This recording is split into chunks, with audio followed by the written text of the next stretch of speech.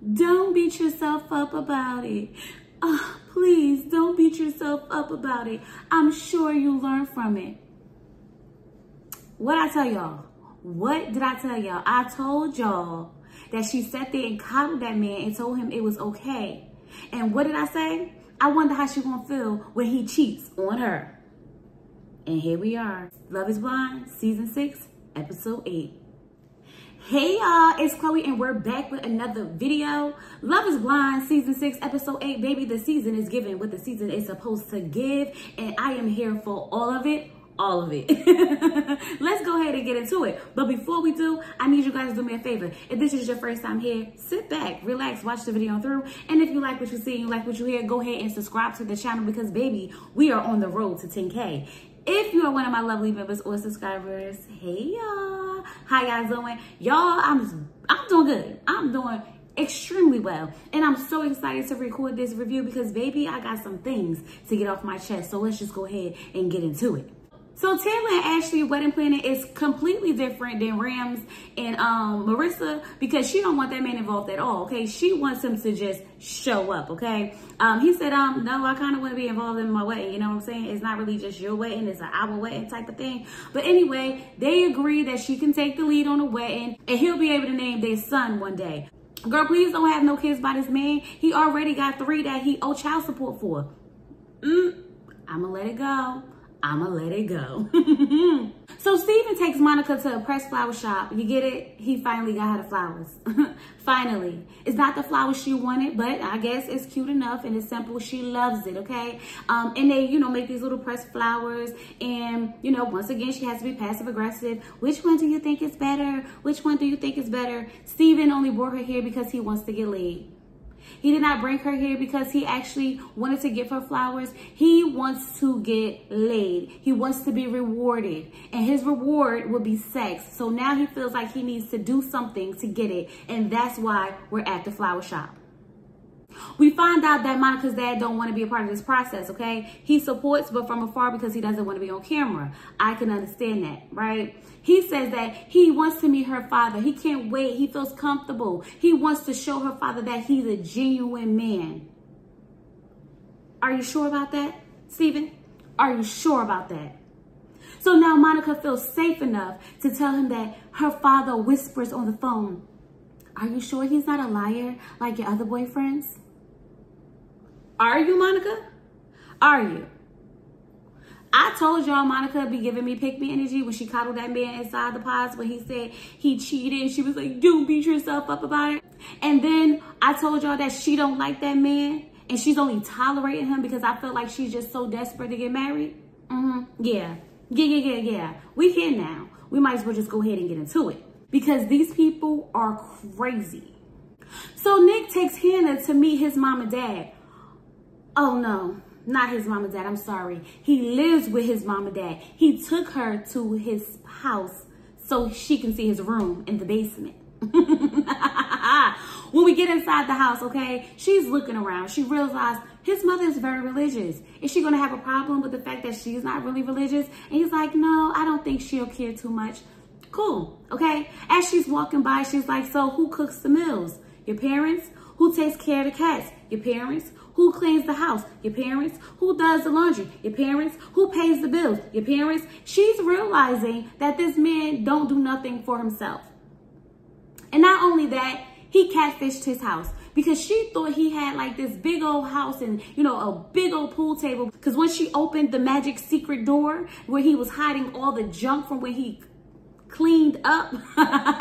Y'all know how it go. You go ahead and just throw everything in the closet. Yeah, that's what he did, right? So she opens the door and she's like, oh, that's the pool table with all the stuff on it. Yeah, that's the pool table with all the stuff on it. And I'm like, Nick, but who really are you? And Hannah, don't act surprised because you knew that man lived with his parents because he told you he lived with his parents. But you thought it was a big old mansion with multiple rooms, a big pool table, chandeliers hanging from the sky. That's what you thought. You also thought that he was hot enough that you was going to be able to bypass his immaturity and the fact that his parents pay all his bills. But then you realize, it's not giving what it's supposed to give, right? That's what's happening? Okay. So Marissa takes Rams to meet her friends, and they're sitting down talking. Oh my God, everything's so great. We just love each other. Everything's great, except for he doesn't like people in the military, and I was in the military. Let me tell you something. Her friend was like, but didn't you know she was in the military? And you know that's a big part of her life. Her friend also was in the military, and she's like, I'm proud to be in the military. Well, so what if she wants to go on reserve? He's like, oh, no. She go on reserve, baby. It's over. And they like, just like that, even though you love her. And he was like, just like that, even though I love her, I will divorce her ASAP. I'm like, see what I tell you? What did I tell you, Marissa? You need to figure out what you really want. Because if you can't live your life proud to be in the military, even though you speak a good game, you are feeling judged, and you also feel ashamed to express how happy you are to be a part of the military. Please don't tell me that you are about to marry this man when he is literally judging you for who you are in a big part of your life. And I'm still trying to figure out, he knew this, you knew this, why are we here? I was really loving this relationship, but now I'm sitting here thinking to myself like, it's not gonna work. Because I feel like she already said she applied for the reserve, but she didn't enjoy it when she went there. So she definitely enjoyed being in the military. Even though she wants to make it seem like, I hate patriarchy and I can never press the button to launch the missile. Yeah. It's all talk. It's all talk, girl. You know you love that ish, okay? Just admit it. It's okay. And if he can't accept it, then he just can't accept it. So now it's time for Tim to meet Alex's family. And Alex's father doesn't know that she's engaged. So they already have this plan where, she's going to take off her ring. They all going to sit down. They're going to talk about the process. She's going to let them know that they're living together and that they chose each other, okay? They're going to get up, walk away, and then he's going to ask her father for her hand in marriage. And I'm sitting here like, I don't know if this is a good plan or not, because what if this man says no? You're already engaged. Like, what if he says no? What are you going to say? Well, too bad, we're engaged. Like, did y'all think this through or what? Okay. Her mother's there. Her brother's there. And when Tim comes in, everybody seems to be like warming up to him. Father was not here for it from the very beginning, because he's looking like, you live with this man. You know this man well enough, because like, what's going on here? But Tim really has a good way of explaining and introducing himself. And he really, sold their relationship. And I told you that I really hate that argument or that fight that they had really tainted the image of them for me, because the way he spoke about their relationship was like everything, okay? I'm like, dang, Tim, Alex, this could be a thing. When Alex asked her father for her hand in marriage, I am not going to lie to y'all. Baby, I cried. My eyes was watering. When he pulled out that note and he read it, I don't remember hearing him read that in the pause. Did he read that in the pause? Because, her father, when he got emotional and he started crying, it was beautiful. Like, I'm sitting here like, Tim and Alex, y'all got to work now. Because that was the most beautiful scene of the season so far. And you cannot put her father through y'all not getting married after what just happened in this kitchen, okay? When he went out and was like, he said yes, I said, I forgive you, Alex, girl. I forgive you. Y'all go ahead and kiss and make up, okay? Because y'all family now. Dad said he accepts you into his family and you like his son now. So here we are. We a big old family. We are family, okay? But I will say, when they was talking and mom asked them, so have y'all had any arguments yet? And they wanted to like sugarcoat it and make it seem like, it wasn't as intense as it was. Oh, no. They definitely had an argument, Mom. She put her hand over his mouth. He packed his stuff up and was about to leave. But I get it. We're not about to put our family in our business like that. I get it. But, I mean, y'all definitely played it cute. Very cute. So Taylor takes Garrett to her house. This girl ain't got no food, okay? He said, you got a bachelor fridge. She has wine, beer, and protein drinks. I'm like, girl, what do you do? Order out? Do you know how to cook? What's happening here? I'm assuming that she probably threw out most of her stuff because she knew she wasn't going to be there for a while and she didn't want stuff to go bad. I'm going to just have to stick with that. That's my story and I'm sticking with it, okay? But nonetheless, they sit down and they start talking, okay? Because they're trying to figure out where they're going to live. She wants him to come to San Diego. And he's like, I don't really know how I feel about that. And she was like, well, hold up, because in the past you said you was excited about moving to San Diego. And he was like, it's not that I'm not excited. You know, if we have kids, I want them to be able to see their grandparents, you know, and holidays and stuff like that. It's not that I'm not excited, but for you, I'm excited. I like them. I do. I feel like they just navigate everything well. I like them. When he said that he's all in, and if she changed her mind, he would be crushed, I was like, ooh, this our couple. I hate to tell y'all, but as much as y'all want it to be any other couple, this is our couple, okay? Because she was like, I was worried that you would change your mind. And I'm like, y'all ain't going nowhere. Y'all ain't going nowhere. Y'all problems not even big enough to be problems. Y'all, as if Steven has not gotten on my nerve enough in the last episode, he had the nerve to lose his job. Now, I'm starting to think he ain't have no job because he's definitely coming off as a liar and a cheater. Talking about something, he texts his boss like, hey, do I still have a job? What do you mean, do you still have a job? You didn't work this out before you left? You just hopped up like Hannah and quit your job? Did you have one? I don't buy it for 1 second. And then she was like, it's okay. I'll be your sugar mama. Stupid, pick me. Yup, all of that. All of that. Girl, because for what? You just met this man. Even though he said he's only in between jobs for about a week. Child, Steven's a liar. That's what he is, a liar. And just like that, the conversation is switched to sex. Why? Because Steven can't seem to think of anything other than sex. Sex is on his mind all the time. He's a hornball.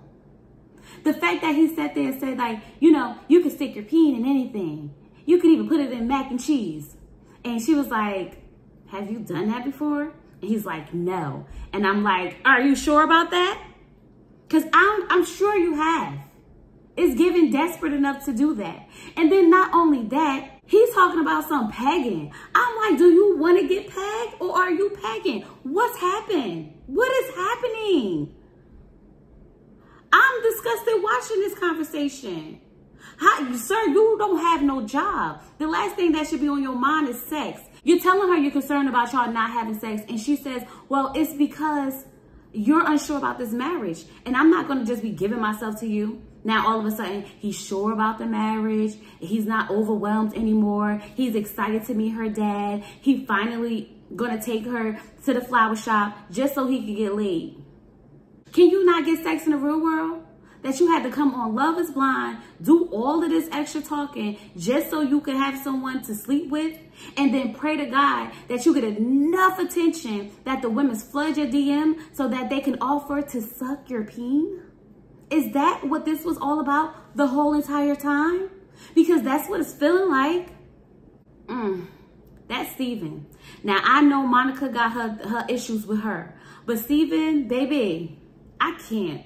You're disgusting.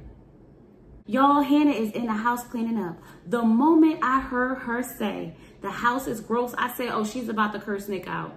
She's about to curse Nick out. Nick walks into the house, go change his clothes. She like, where you going? He like, I gotta work on a Zoom call? Cause like you put on a whole suit and the whole shebang. Like, what's going on?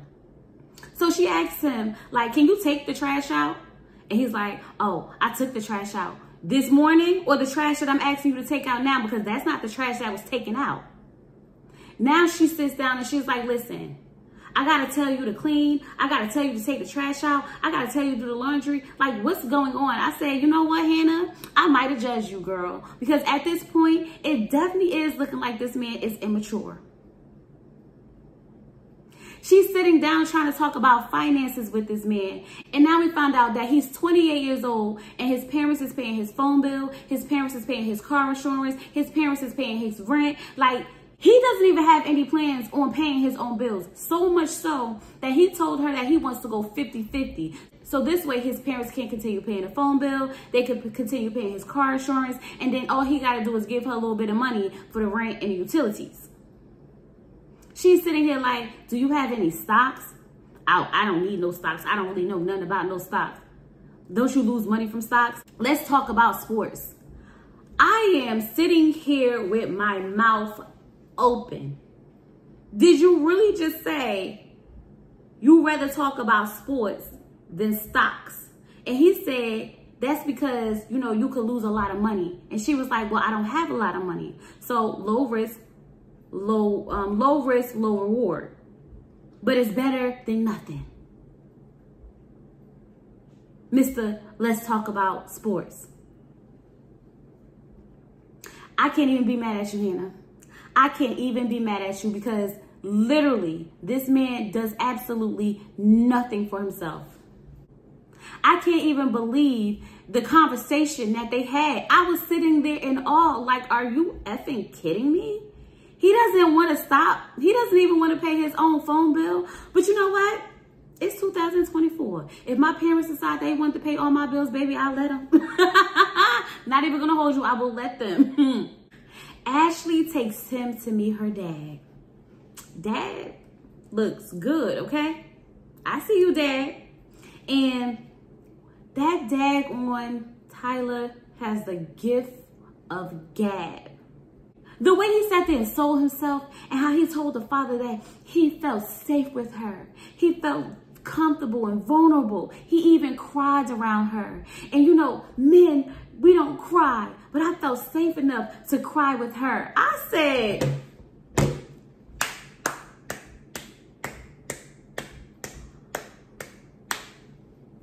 give him an Oscar. Baby, Ashley, girl, I mean, I understand. Ignorance is bliss. You're living in bliss because you have no idea that this man is the Love is Blind swindler. And I want y'all to know that I am mad that all this tea came out about this man because this is a love story that I want to genuinely enjoy. And the fact that all these things are floating around the internet, I just cannot enjoy it. So when Ashley got up and Tyler went to ask her father for her hand in marriage, seeing her father get worked up, like, you're a good man. And I believe in you. When he said, I believe in you, I said, no, don't believe in him. Don't believe in him. He was like, this is my baby girl. This is my only daughter. You better treat her right. When he was crying, y'all, I'm like, my heartstrings, because I already know. He said he is happy as long as she is happy. And if that changes, then he'll step in. I said, I wonder if he stepped in yet. I'm just curious.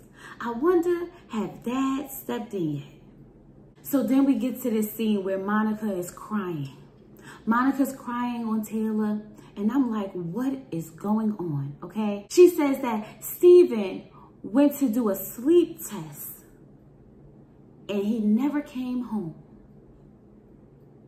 Tyler said, you know, I thought it was weird when we was in Mexico and he said that the girls would be in his DMs and he would have to fight the temptation because they would be offering to suck his peen. I thought that was very much weird. I'm like, yeah. He's literally been giving you all the signs. The signs were there the whole time. So come to find out, she found text messages in his phone about fetishes and coming and all types of stuff, okay? She's like, Steven, this is disgusting. He's like, you're right. You're right. She said, stop acting. I know I'm right. Say something else. I said, oh, she mad. She is mad. So now she's like, why did you come here? Why did you do this? Like, who even are you? And she wanted to let him know that she definitely does not believe that he did a sleep test. He's talking about he messed up because he was texting the night at the sleep test. She was like, I just saw these text messages today. You was texting this girl today. And I said, and he's still lying. And he's still lying. And he's like, oh, that's why I'm packing my stuff and I'm leaving. And she was like, good. And while you at it, how about you Venmo me the money that I've been using to cover you for the last couple of weeks? So he pulls out his phone. She was like, do it now. He pulls out his phone and he sends her money. So I'm like, let me get this straight. Wait, I'm the Ricky. Hold up. Because you mean to tell me you got the money in your account and you still was using hers? What in the world? You are disgusting. You really tried to make it seem like you was only texting that girl because she wasn't having sex with you. And I'm glad that she didn't let you flip it on her. But let me tell you something, Steven. You are disgusting. And I'm starting to think that he was talking to an escort. That's the energy this gives me. He's willing to pay for it. While she's out there spotting him every time they go somewhere, he's holding on to his money so he could go pay for sex on the side. Nasty. But you know what? Monica, don't act like you don't have a part to play in this, sis. Because when that man told you in the past that he was a cheater, and you was like, don't beat yourself up about it. And what did I say? Let him beat himself up until he learned his lesson. I said, because if it happens to you, you're going to want him to beat himself up. Now look at you wanting to beat him up. You coddled him. I told you he was going to think that you were okay with this. I think he really thought he was going to be able to get over on you. And the fact that he even tried to make it seem like it's because you wasn't having sex with him is crazy. Where they find these men at? You got one out here not taking care of his kids, owing back child support, and still owing women for money. You got another one out here who seems like he's addicted to sex, okay, and willing to pay for it, ain't got no job. And then you got another one who lives with his parents and doesn't pay any of his own bills. Literally, where? No, I'm being serious. Where are y'all finding these men? What is really going on?